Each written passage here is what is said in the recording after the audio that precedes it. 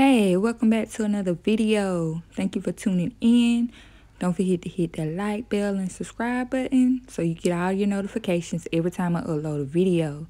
In this video, I'm going to build a shelving unit that will store my inventory. As you may already know, I am starting an online boutique. You need ties, so I'm getting ready for my launch. This is where I will be storing a lot of my products and pieces that I purchase. Here I'm just showing you all of the supplies and everything that goes along with it. And I will be setting it up myself. Easy peasy, I know, right?